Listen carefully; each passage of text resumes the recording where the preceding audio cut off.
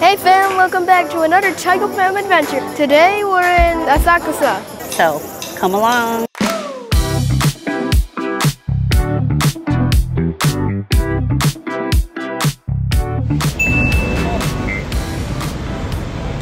So we just arrived here in Asakusa, which is a historic, vibrant neighborhood right in the heart of Tokyo.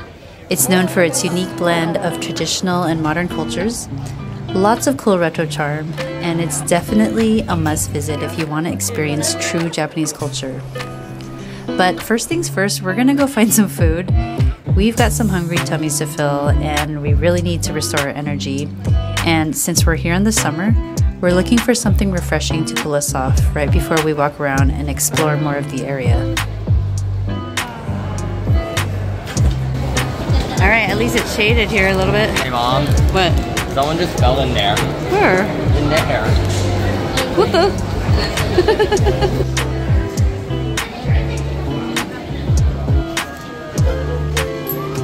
I don't know what's the difference between the lighter one. She said with milk.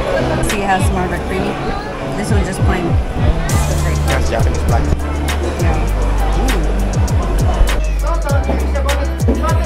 So we're here at Owariya in Asakusa.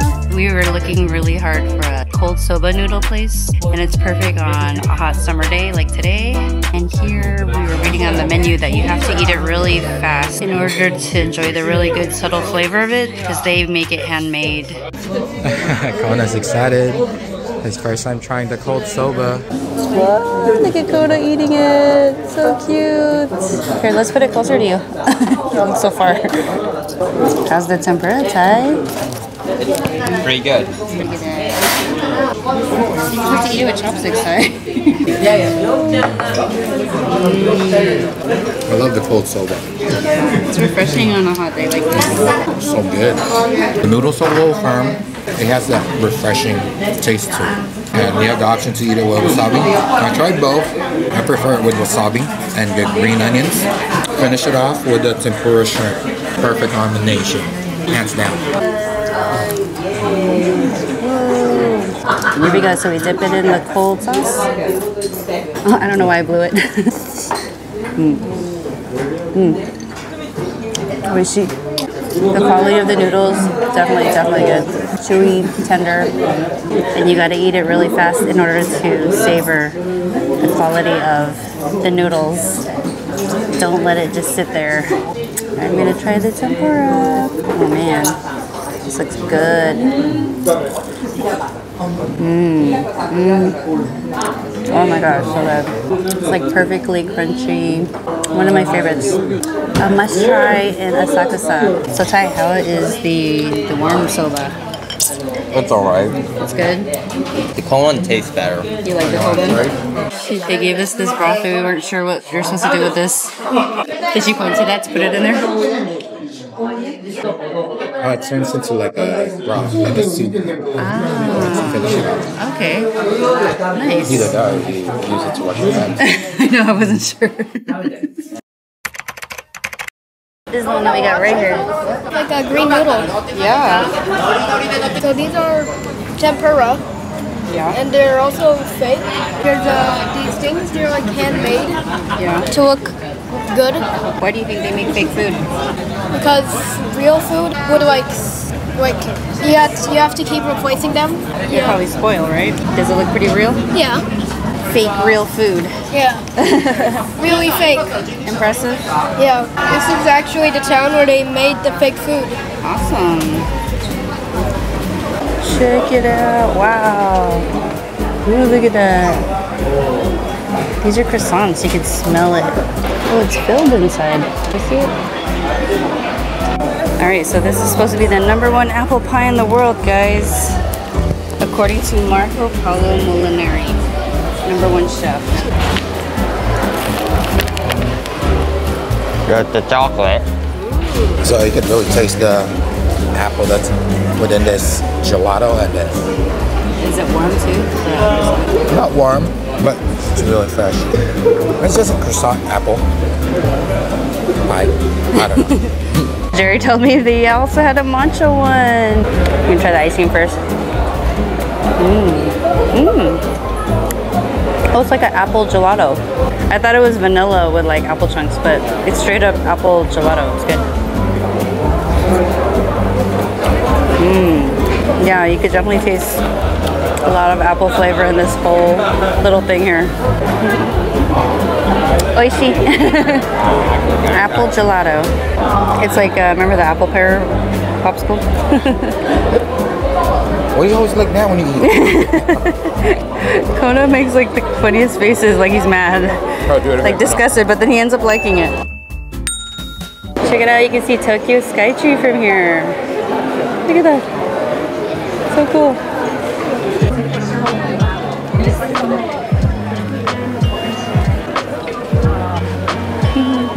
Look at, we found some cute like little dog toys. They got like a lot of dog stuff. So cute. Collars. I was thinking this would have been cute for Sarge. But he would definitely tear this up. Can you imagine putting this on Sarge? That would be so cute. Oh my god, look at, they even have big size kimonos. Oh, so cute. I love it. Adorable. Look at those dogs right there. So cute. Oh my god. If I had like a little tiny dog, I would love to dress him up. Unfortunately, Sarge is not a tiny dog. Can you imagine Sarge putting like a little kimono on him? He's gonna just tear that off. Yeah, look like a sumo wrestler. Yeah, he'll look like a sumo. Oh, that'd be kind of cute too. So there's like so many souvenir shops that you can shop here for food, souvenir food. It's a lot, so I can see why this is like one of the #1 places to visit for tourists, but it's a lot of fun. So it's actually, we're on the way to the temple, Sensoji Temple. There's a lot of good goodies here, man. Stickers, we're always looking for stickers so we can put on our luggage, and we found some. This is the perfect spot. All right, so let's pick a sticker, guys, for our luggage. Ninja star. The ninja star? We're eating something just that says like Japan on it. So many cute trinkets, look at all this.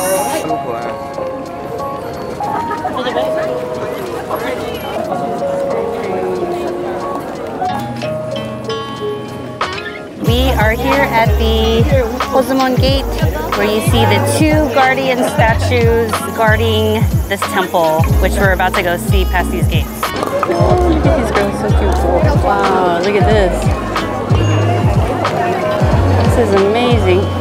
I love the really bright red, and then it's just, the size of it just makes it seem so majestic and grand.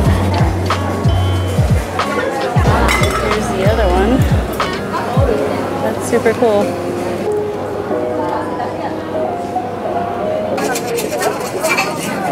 Alright, so we're making our way in here. Okay, it's 100 yen. You demonstrate. Okay, put one in here. Shake it, right?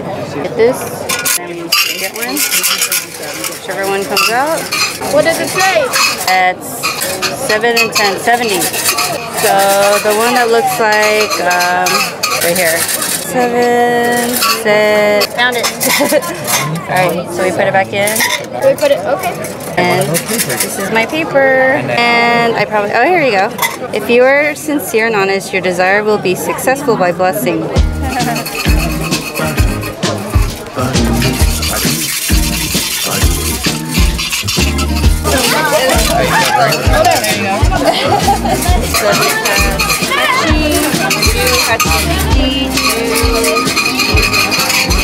Here. Oh, there?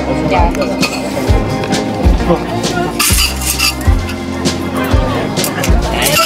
Sanjugo.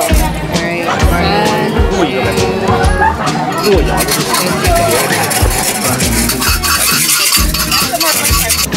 See the number? Wait, it's upside down. Hachijuyon.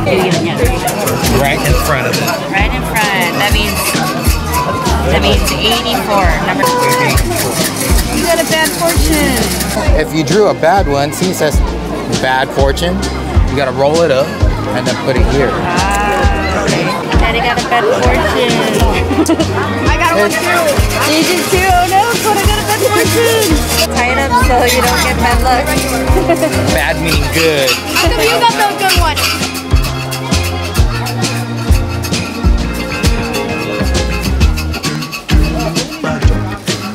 Put my bad fortune away, it got windier, like and lights and Real pretty here.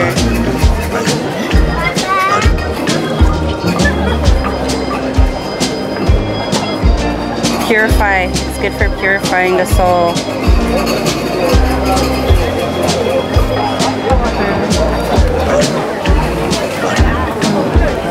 Ooh, it's like a sauna in here. Yeah, it's like a sauna. All right, that was a fun little activity for the kids to try out. We did the little fortune mikuji. So yeah, that was pretty funny that Sherry and Kona got the bad luck, bad fortune. But right now we're just coming upon the Sensoji Temple.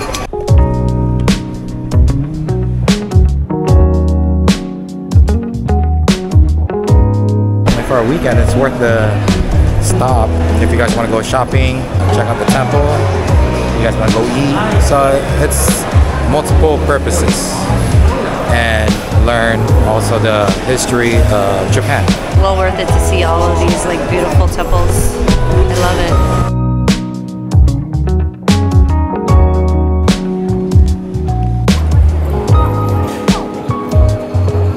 All right, that was awesome.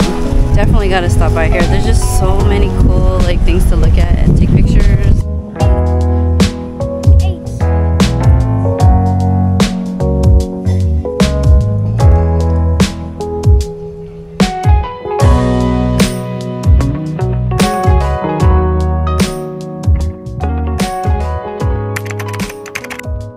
Shave ice, you guys. Ooh. Okay. I want some. Wait, what's the flavor? I'll take the lemon. Shaved ice. Hawaii. You want one, Kona? Get Yeah, one. sure. Get one. Lemon? Yeah. What's the Get one lemon. Yeah. Lemon. You could even add condensed milk, What's the- Jerry. Oh yeah. What flavor do you want, man? I'll have the peach. Peach? Yeah. I think I'll try the blue Hawaii. And we add condensed milk also? Condensed milk? Yeah. Shaved ice. Ooh, look at that. Yeah. And look at that.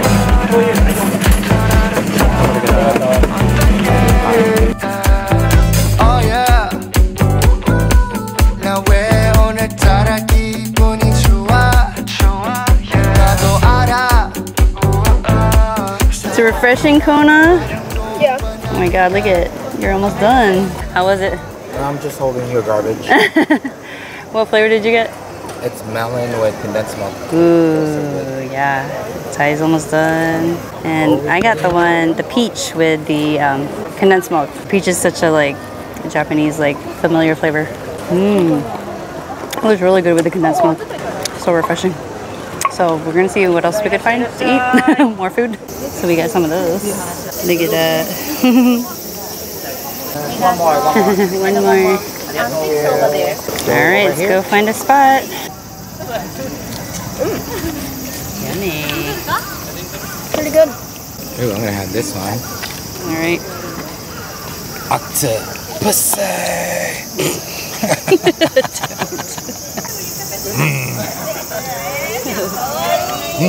That's like crunchy. Always been trying to look for this. Finally found it. Yeah. Now I could check it off the bucket list. Very good. This is a big, healthy meat of squid or octopus. I don't know which one this is. Is this squid? I think it's squid, yeah. Large squid. It's good. Japanese street food.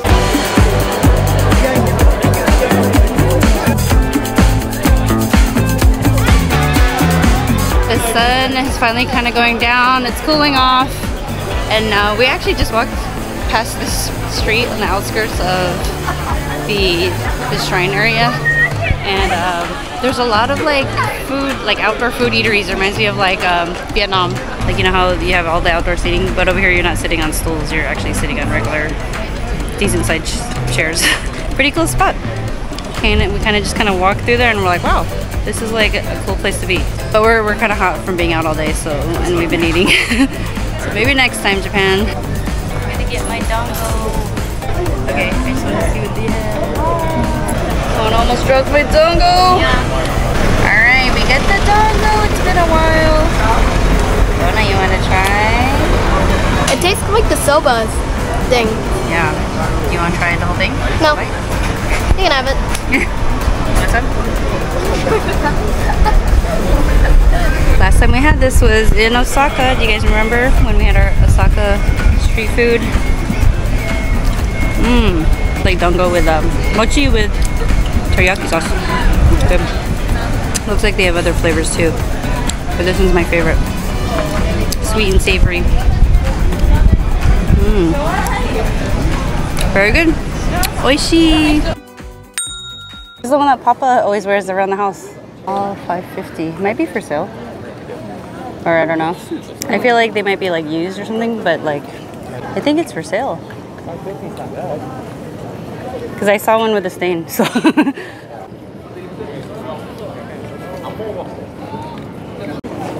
Daddy wants to be like Papa, wants to wear a kimono around the house like Papa. That's the boss thing to do. I don't even know if this would fit me though. Oh yeah, that looks small. Yeah. That looks small. These are pretty though. It's probably like previously used, that's why it's cheap. Maybe. So that means we gotta look for the stain remover. Yeah. There's a stain remover that we're looking for and it's always sold out. Normally like here in the summer, they wear the yukatas and it's really cute how they're just like walking around in them. Last time I was here was like 20 years ago. I did like a summer program here and I remember I got to wear them like with some of my Japanese friends and we just went to the little summer festivals and you just walk around in your kimono, and this is what reminds me of just like shopping around for all the cool kimonos. Daddy wants to get one. Are those for girls? How can you tell if it's for men or usually like the dark colors, like the blue and gray. Yeah. The bright colors women wear. Oh. Okay. So Marion found her matcha ice cream. It's really dark green, guys. Look how pure dark this is. And it really does taste like green tea, like the bitter kind. So I know they won't like it for sure. I mean, I like it because I like green tea, but this is definitely like the real matcha. I was tempted to try it, but I was like, forget it. You won't like this. This will turn you off. Yes. But I like it. Looks like avocado, but not really. Okay. This looks like pure matcha. Wow, guys. That's crazy, right? All right, are we ready to go, guys? I think we're getting tired. It's getting hot. Time to rest up. All right.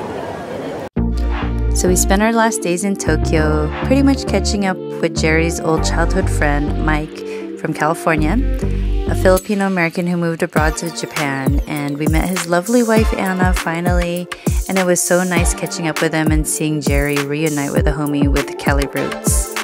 And of course we had to have another bowl of authentic Japanese ramen before heading out, so we hung out with Mike again one last time and he brought us to one of his favorite local spots. Thanks Mike, see you again next time.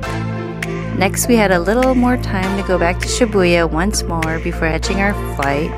We definitely had to have fluffy pancakes from Flippers again. You guys gotta check them out. It's really good, they have them all over Japan.